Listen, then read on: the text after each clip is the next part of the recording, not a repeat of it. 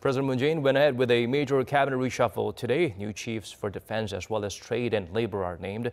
He also replaced some of the vice minister positions as well. Cha Sang-mi zooms in on the changes made to better realize the government's policy initiatives. President Moon on Thursday nominated replacements for 5 of his cabinet ministers, namely those for defense, trade, labor, education, and gender equality, in the administration's first reshuffle since the president took office last year. Two key phrases to describe the cabinet reshuffle. One is turning over a new leaf, and the other is filling. By that I mean turning over a new leaf as the administration gets a fresh start with the second cabinet, and filling as in trying to help the people fill the reforms achieved by the first cabinet.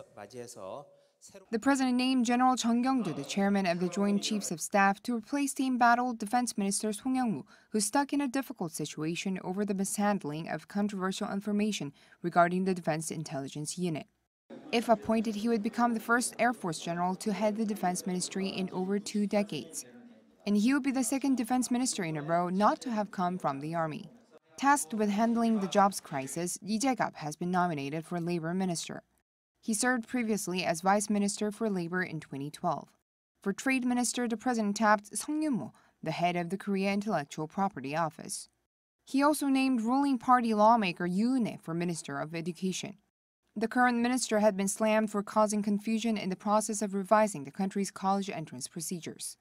And another ruling party lawmaker for the post of Gender Equality Minister, Jin Sun-mi.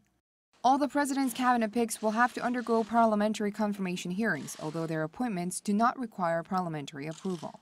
The top office also tapped former presidential inspector and lawyer Lee Seok-soo to head the National Intelligence Service's Planning and Coordination Office.